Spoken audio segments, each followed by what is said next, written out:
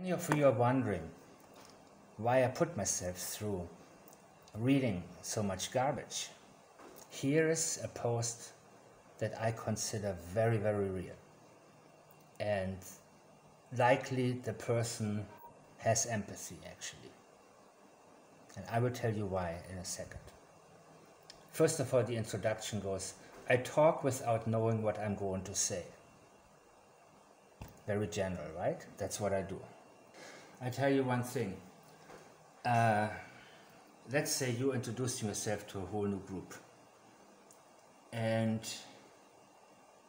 you have a certain nervousness where you say, you know, I see all you guys are very scripted, you know each other, I'm pretty new here. It's like, sort of like, let me label myself a little bit to warn you. And please be cool with me like that. Just an explanation that I may not come off the right way. Now, when you're in a real, in a community of exclusively people with intuition and empathy, you would not feel the need to say it. But I'm assuming this person has read a little bit and actually can tell and pick up on some energies that are not so good. So it's sort of like saying, my priority right now is to express something and get something out. And yes, I know there may be some of you who want to attack certain things I say, but this is, I'm standing behind this, and you know, basically you take the wind out of the sails of the others who try to like nitpick. And I mean, the lurkers are always there, right, in this empathy, in this empath group, and they are looking for a way to attack what somebody's saying in order for them to look like they belong there, right, when they actually don't. So I kind of like that. I talk without knowing what I'm going to say. I tend to word vomit the truth. I like that. Word vomit the truth. Just blurt it out. Throw it up. You know what I mean? I know what it's like. For most people, you guys are eloquent. You don't really say you don't say much. You don't express much, which I keep to myself. I don't want to say as a new person here. But as you are, many of you are, your priority is to, you know, sound nice and sound great, but then after reading it, you know, what did the person actually say? There was nothing really. I'm not like that. I word vomit. I just throw it up. It comes out as it comes out. The truth. Important. Now, don't assume anything like narcissism just because somebody has taken a stand and impressed you at one point by saying, I have the truth, let me tell you the truth, I know the truth, you don't, blah blah blah blah. This is not a preachy thing. I tend to. Also, that's not say I'm a speaker of the truth. It means I tend to. And truth, by the way, it's there, but it's also distant. It's the last word of the sentence, and that means basically it's a given to him or her, whoever, whatever gender we may deal with. It's like a given. The truth is, I speak, when I speak the truth. I don't hold back. I just say it how it is. So it's not like they're like saying, I speak the truth. You have to accept that. It's not like that. It's, by the way, it's a given to this person. It's a sincere statement. I've recently discovered what it actually means to be an empath. Now, this is not saying, hey all, I am an empath too. This is not somebody who's looking for acceptance. This is somebody who, again, is confident inside. I do tend to speak the truth, or vomit, word vomit the truth, which is you know. I guess that's what I'm doing really, you know. I'm word vomiting a lot of times, but honestly, I realize that, you know, I get that desire to do it. You know, of course, I was raised to first think and then write something nice and then practice it a little bit and then finally, hell no, because I realized that 12, 13 years ago when I woke up in the middle of the night, I made a video and it got like 25,000 views in 3 weeks or something like that, and I said, oh my gosh, this came out right. This came out in a way I never could have scripted it, because if I would have scripted it, I would have, okay, no, this doesn't read, no. Because sometimes you compare yourself also. You say, okay, let's see what works for other people. Don't do that. At that moment, it's just you and reality as it comes to you. You know what I mean? And it does. And also, there's a big difference, you know. Sometimes when you write, you think, oh, I'm going to talk about this, and then once you're in front of the camera, you're like, no, wait a minute. You think about certain specific people watching you, and you think about them listening to you, and you think about, hell no. I have friends like that, by the way, with whom sometimes I am stuck in a thought and sort of going, maybe drifting towards a wrong direction, but with that person, I snap out of it immediately. I say, wait, disregard. No. And I, you know, sometimes we need that energy exchange, because otherwise we are sort of, you know, on the outside looking into society, which is a big mess, a big chaos, and sometimes too much for, you see, we gotta take it step by step, little by little. Otherwise, it's like this Mandela effect thing where we conclude too much, where we conclude an outcome. And by the way, also Mandela effect, something very simple explanation that a lot is made out of, because people like to write books about things that don't require too much effort when it comes to research. This is for entertainment purposes only, I don't know anything. So now, he or she says, okay, I've recently discovered what it actually means to be an empath. She is an empath. I would like to see if the person is female or male. That actually makes a difference to me. But in the meantime, yes, I am. I recently discovered what it actually means to be an empath, and that I am one. Yes, there is no proof, no need, no desire like to, hey, I am. That's what I am. I accept it. It sounds like something you would say when you actually accept it, almost like a condition. Yeah, I am an empath. What can I say, people? Okay. I would like help figuring out if both of these scenarios are to do with that or not. You see, this is the journey inside of you where you feel like certain things that took place in your life impact you greatly. This person may be RH negative, but doesn't really know what it means, or simply, you know, this person may be intuitive, have that special connection, read energies, see through things. Just something is different about me, or there's something about me that most people don't have. I want to know how this connects. Who am I? Why am I different? You see, most of you watching this, you have discovered years ago, hey, we are RH negative people and we just click differently. And by the way, I want to say, if you're new, please, anything that has to do with reptilians, aliens, we have copper blood, and all of this nonsense, do not associate me, or in general those who view this video or comment, with this BS, okay? These are people trying to hijack what's really important. So don't let this discourage you.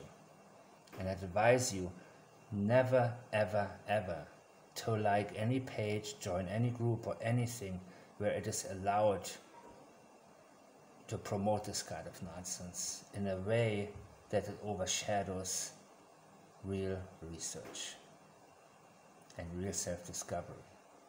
Now, I was at an airport waiting for my flight when suddenly I couldn't control my breathing. Let me read on. I started hyperventilating and tearing up. My heart was beating so fast. I wasn't anxious of flying. This is when I first realized there is something going on. Probably a female person. See, now I am very interested in actually finding out more about the writer. I guess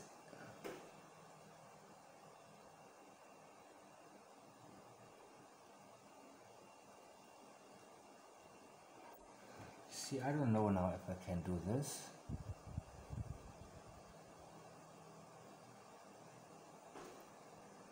I guess I can.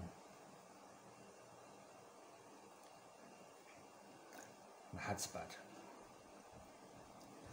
Okay, I want to see who this person is. I'm curious. I'm really, really curious, people. And that does make a difference to me. Looks like female.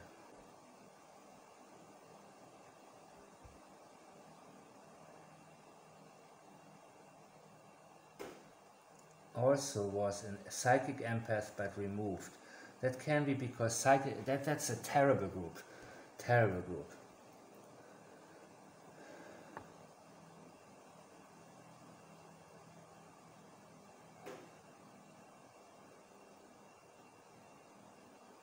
Okay.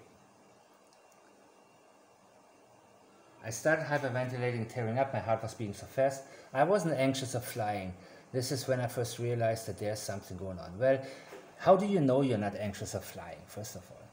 Okay, like consciously you're like, I fly a million times. Flying is no big. But suddenly the feeling of vulnerability, maybe, this could go wrong.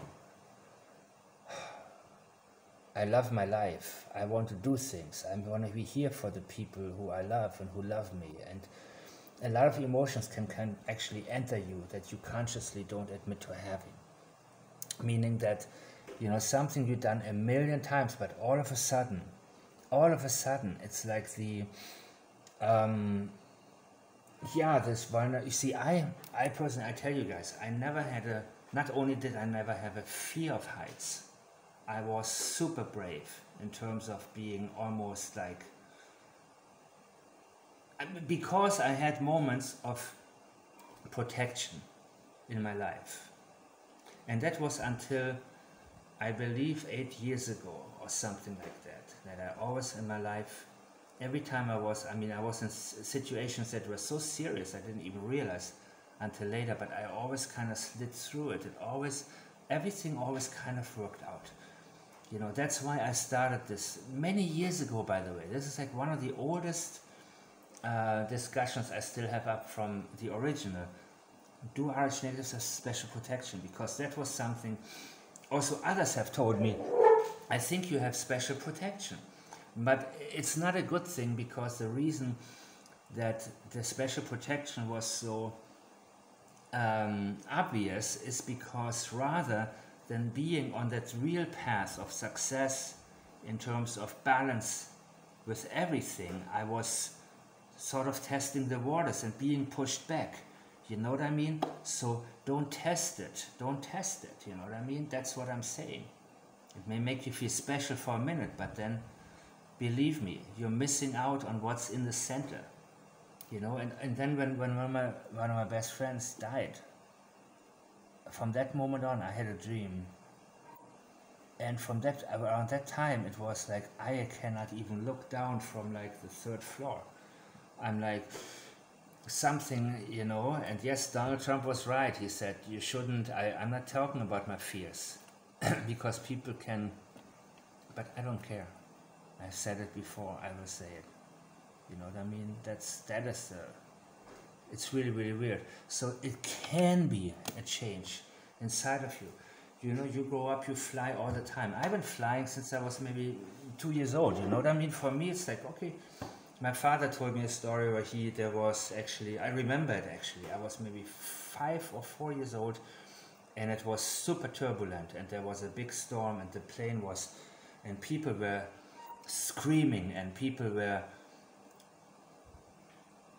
my father also, he was like, I remember the tents keeping, well, they were not, a couple people were screaming, it was not the plane was, but a couple of women, I heard like, like that, you know what I mean? So, and my father later talked about, oh my God, I was so scared, and Mike, he had a good time, he was enjoying it. I thought, wow, that was cool.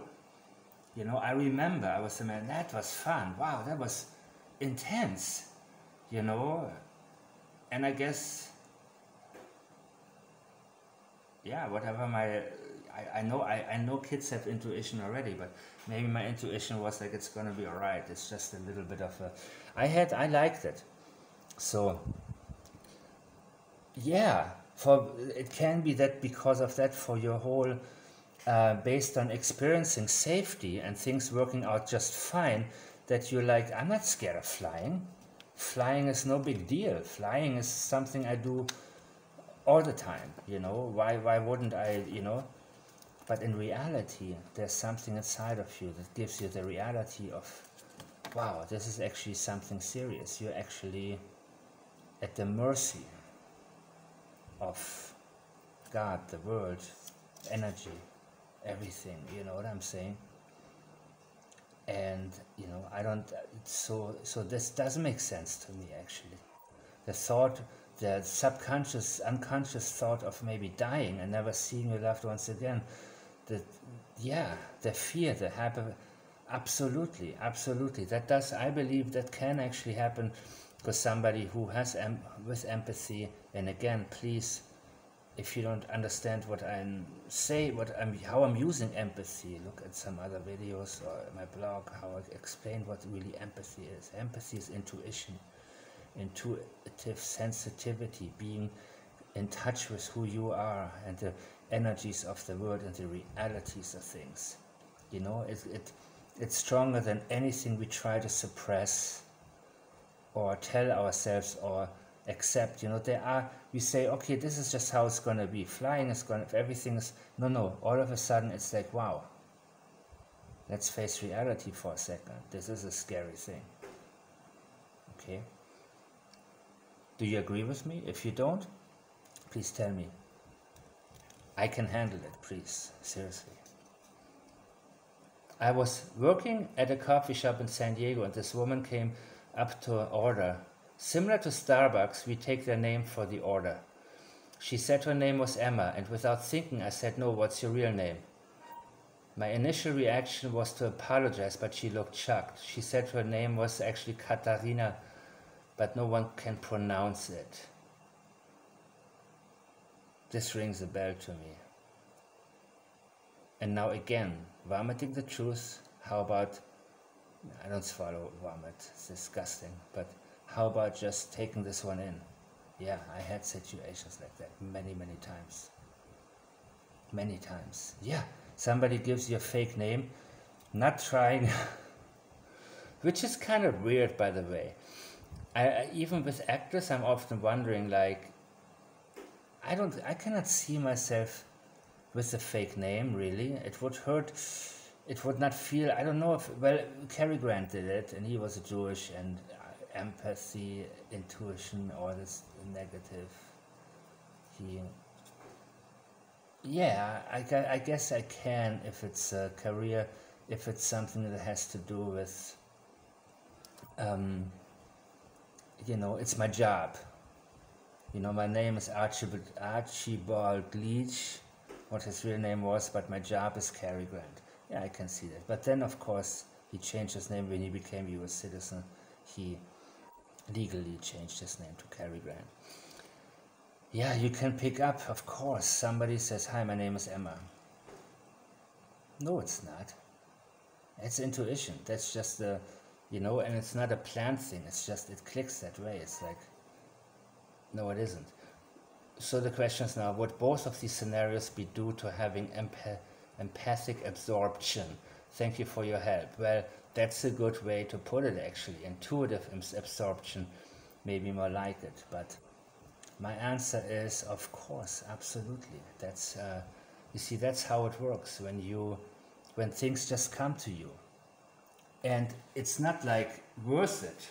It's not like, I'm wondering if this is her real name, or I'm interested in this person, or this or that. It's just that the reality just comes to you.